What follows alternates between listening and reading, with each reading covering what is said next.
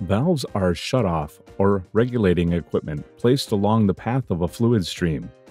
They can either let or interrupt a fluid to flow, regulate the flow rate, or the current pressure.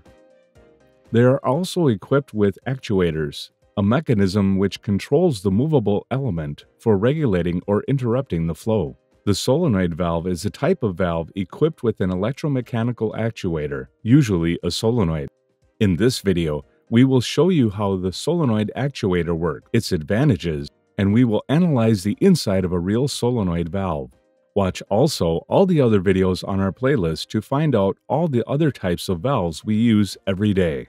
JAES, for over a decade, has been providing its customers with the best solutions for their supply chain, and in their catalogs you will find any kind of valve from the leading manufacturers.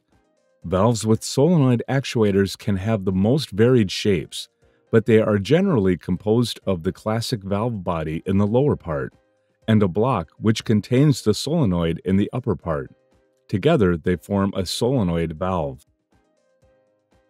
Solenoid valves are used when it is necessary to control a valve remotely, therefore without a human operator, but by means of an automated system such as PLC.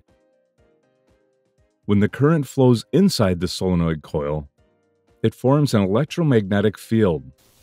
In this way, the valve can be operated. If the valve is off, the normally closed type, the electromagnetic field attracts the plunger, and consequently the disc itself, letting the flow pass through.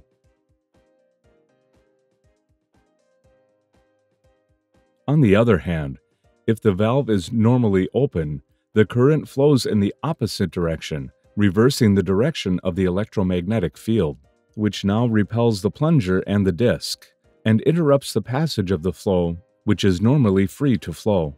When the current is interrupted, a spring makes the piston return to its original position. Let's now examine a real solenoid valve with a normally closed solenoid actuator. As we can see in the lower part, it is located in the valve body, upon which the arrow indicating the flow direction in order to carry out a correct assembly is placed. The flow that enters from the entry hole flows towards the upper part of the body, passes through a filter that blocks impurities, and finally it goes down inside the sealing seat and continues towards the outward hole. In the upper part lies the casing, which closes the solenoid hermetically. It is equipped with electrical connectors and a printed circuit board for the electric current management. If the solenoid is separated from the valve body, we can see the plunger. It is equipped with two gaskets to make it slide over the armature.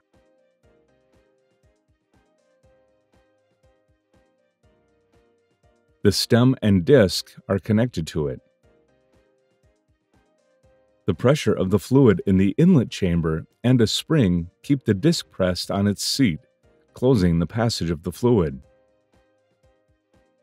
When the solenoid coil is energized, the whole plunger, rod, and disc group moves upwards, overcoming the force of the spring and the pressure of the fluid.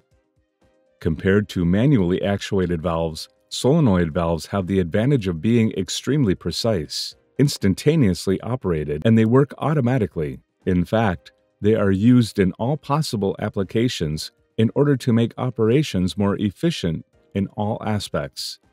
Do you know of any types of valves we use daily? Watch the videos in our playlist. You will discover all types of valves that surround us. If you find this video useful, please let us know by leaving a like and a comment. You can also share it.